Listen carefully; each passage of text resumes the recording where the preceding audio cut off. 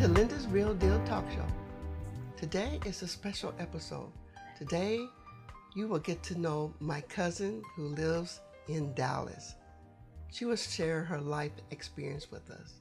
And this is really special to me, and I really appreciate her sharing her time and her life and her support with me. So I want to welcome Carol Reese to Linda's Real Deal Talk Show. So let's give Carol Reese a big, warm welcome. Carol, all the way from Houston, Texas. Not Houston. Oh, Carol. It's Denton, Texas, Arbury, Texas, or Denton. All the way from Arbury, Texas. Arbury, Texas. Arbury, Texas. Yeah. Wow. And why are you here?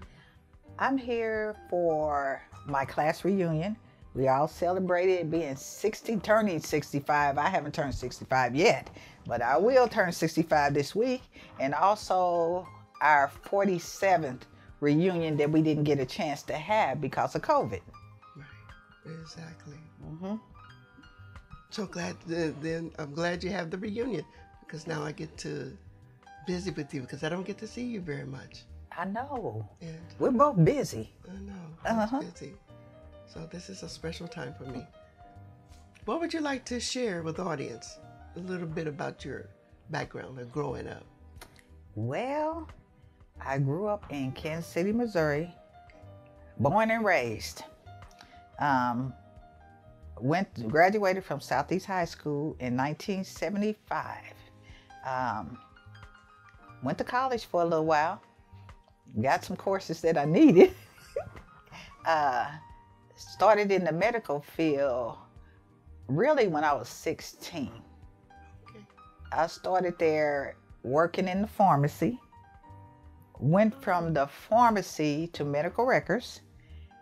Went from medical records to working at John Knox Village in the Alzheimer's unit as an aide.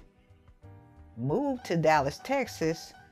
Worked in the hospital as a front desk, what do we call it? Patient care coordinator. Went from patient care coordinator to billing and insurance with glaucoma doctors, and I've been there 23 years. Oh, wow. Congratulations. So Yeah. done. Yeah. Amazing. Yeah. Came up the ranks. And you got a promotion, right? I'm now working at home. I'm still in billing and insurance, but doing really good.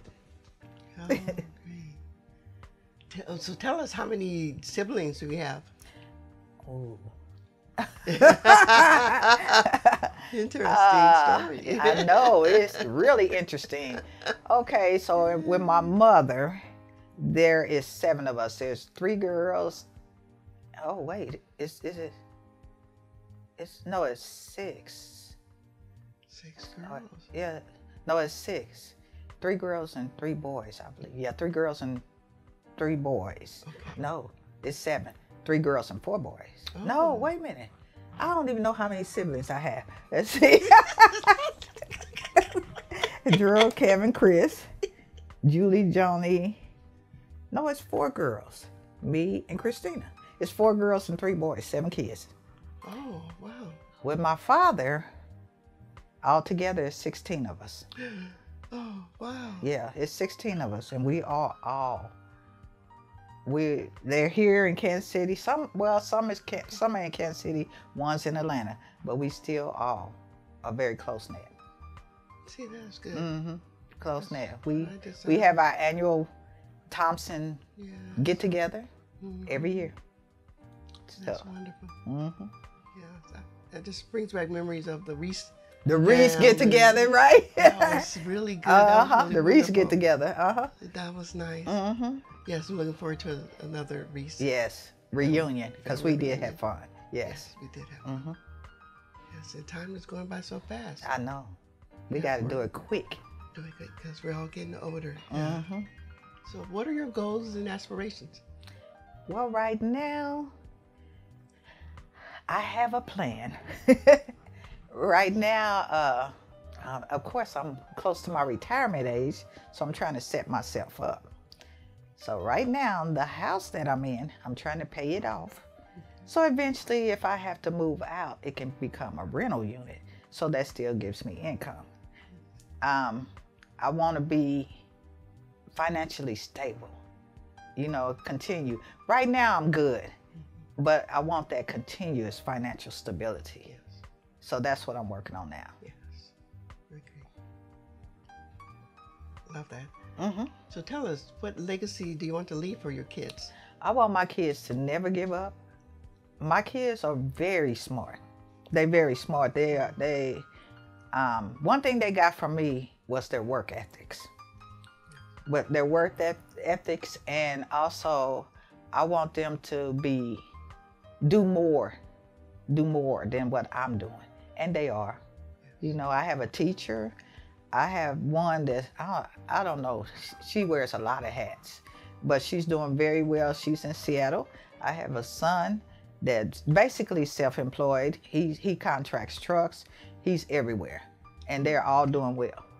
And I want them to continue to do well. I want them to pay attention to their, what I want to say. I want them to pay attention to the moves that they make, and make sure the moves are in their best interest. And I want them to make sure that the moves that they make take them to another level. Yes, exactly. Mm-hmm. So as mothers, parents, we always want the best for our kids. Yes. I think having children is a blessing. Sometimes it doesn't feel like it doesn't seem like it, but in the long run, when you look at it, you say, oh my goodness, I'm so proud of my children. Mm-hmm. They've come a long way. Not only that, if you're watching your kids and you seeing the things that they're doing, and you see that they're doing right, you notice their kids. And their kids pick up and do what they see. Mm-hmm. And I have a granddaughter right now that she scares me. She scares me because she is smart. And she's got this plan in her head, and she's going to succeed. Yes. Because she's focused. And she's watched everybody around her, so she knows. She knows, and she's doing it. I just want them to keep doing what they're doing. I want them to be successful. Yes. And I just wish the best for them. Yes. Mm-hmm. Yeah, I do too. I wish the best for my kids also. Mm-hmm. But have you also noticed that your kids' relationship changes when they get older? They change with interacting with each other, and they change interacting with the parents too. That changes also. But it's good. It's very good. It's good. It's good. Cause it is very good. Mm-hmm. Because I enjoy it. Yes, I enjoy it now. Mm-hmm. Because they even came back with soft hearts saying, oh, Mom, I'm so sorry what we did when we were younger. Mm-hmm. Didn't understand what you were telling us, but now we do. Mm-hmm. And that's just so refreshing to see their soft heart, and they understand that what I was trying to tell them was for their good. Yeah, I love the conversations with my kids now. I do. I love them, and sometimes they have me cracking up, but it's a good conversation. Yes. Children are a blessing. Mm-hmm. So never give up on your children. So in conclusion, what encouraging words would you like to share with the audience? I'm going to say one thing that Grandmama used to say to us, to always keep in the back of your head. 1 second can mess up your whole life.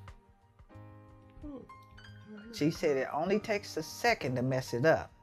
She said it takes a lifetime to keep it straight. Oh. Yeah. She used to tell me that all the time. I like that. Mm-hmm. Okay, say it again, because I really like that. 1 second can mess up your life. Mm-hmm. But it takes a lifetime to get it right. To get it right. Mm-hmm. Yes. She would say little things like that, and it always sticks in the back of my head. Yes. So if you think you're going to make a mistake, think about it. Think about it. Because when you make that mistake, that can mess up your whole life. Good advice. Mm-hmm. All right, audience. So what do you think? Yes. Number 1, never give up on your dreams and goals. Number 2, love your children. And number 3, love yourself too. yes. Number 3, love yourself. Dream big, and remember that anything is possible.